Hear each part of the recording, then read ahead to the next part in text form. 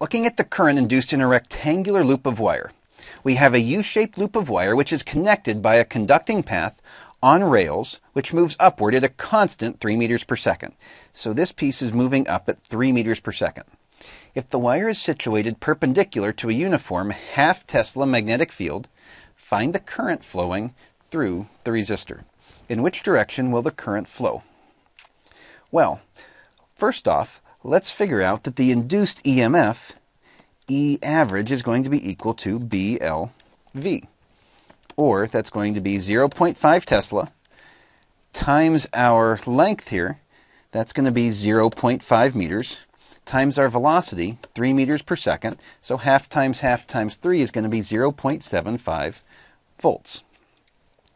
Now, if that's situated here, we're trying to find the current flowing. This must have some resistance in that loop R.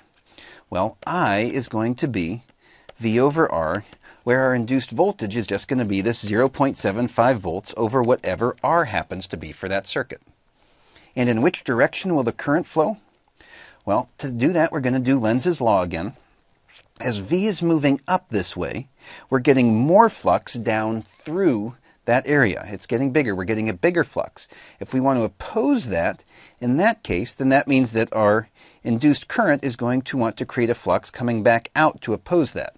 And by the right-hand rule, if I point the thumb of my right hand in that direction of the flux from the induced current, I find that that must be going counterclockwise. So the direction of the induced current would be in that direction. All right, hopefully that gets you a good start on electromagnetic induction, Lenz's law, and how we put all of this together. Thanks so much for your time, and I look forward to seeing you soon. Make it a great day, everyone.